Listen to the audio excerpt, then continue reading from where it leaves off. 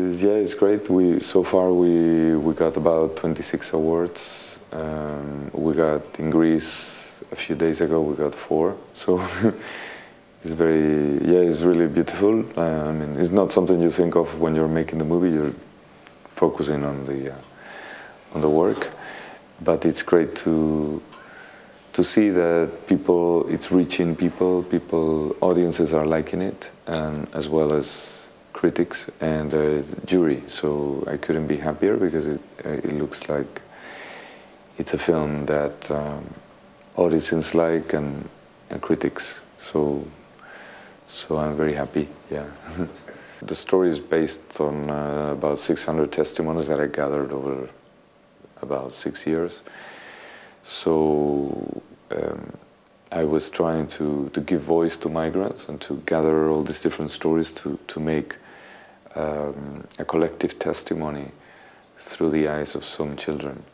And then I wrote the story, but I also collaborated with 2 other writers. First with Gibran, who is a theater writer, and he has a great sense of humor, and it was really great to collaborate with him, and he really helped me to edit all those 600 testimonies, because I had a very, very long script, because I was trying to get everybody's testimony in there, and so he helped me to kind of edit it and to put some humor.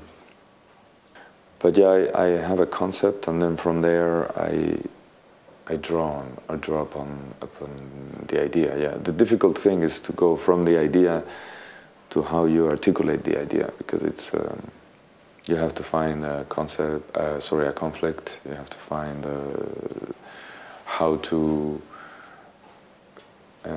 dramatize the idea, because a film is not really about.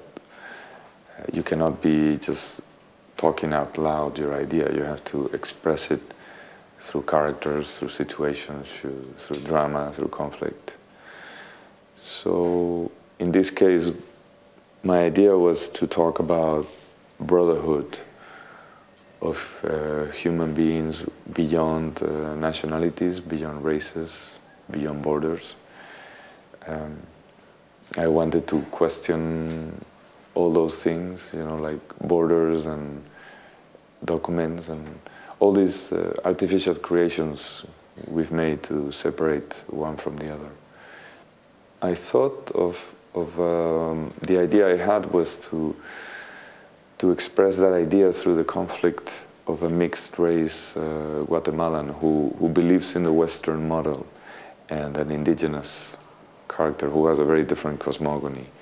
So, and I thought I will make them clash, and then the one that believes in the Western model will change by having met this indigenous character that will show him a different way of looking at life. And I thought, why we're always trying to change indigenous cultures, and we're always trying to impose this Western model on them, and we've been exterminating them for many centuries. So I wanted to inverse the situation and have the Westerner learn from an indigenous and learn from their values, because in this film there is an external journey, which is the theme of migration and the political situation between the North and the South. And there's also an internal journey of a human being who's trying to realize their dreams and what they're learning is in this journey. So I try to make a parallel in the journey with life. So there are obstacles, there is learning, there is joy, there is sadness, there is death,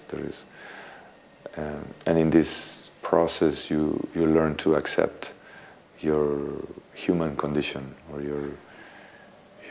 that at the end we're all the same. We all have the same needs, we all have the same dreams, and I wanted to talk about what we share in the human experience. I had to start working since I was young, you know, like everyone else, you have to make a living. So I couldn't afford to go to film school. So I thought, well, I will make a living, and at the same time I will work my way up, and to one day, you know, I always was clear I wanted to make movies. But I thought, for some reason, I always thought it would take me some time, because, yeah. So I started working with Ken Loach in Land and Freedom, which was an incredible experience as a camera assistant. That was back in '95.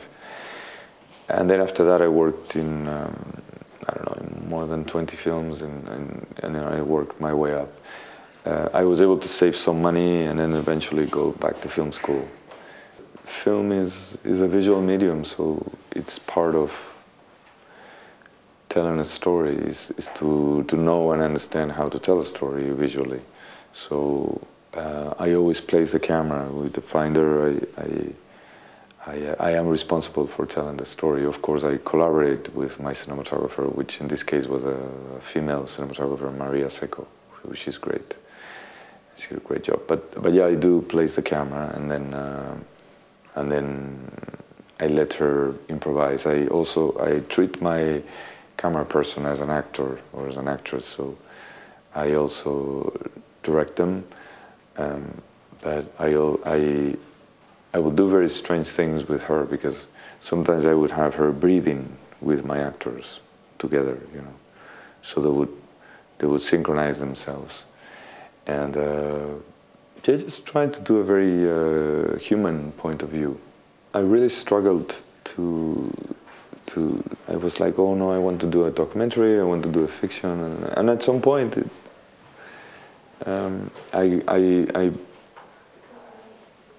I decided to blend them, you know, so to take some things from the documentary and some things from the fiction, to take the best out of both. Because documentary, I think, sometimes is too distant or too cold. It has its function, it's very powerful, but fiction, through the identification of a character, I mean, not that you cannot do that in a documentary, but you cannot really reproduce situations. You know, people tell you, oh, this happened to me. And in a way, I didn't want to have talking heads. You know, I didn't want to have people explaining what happened to them. I prefer to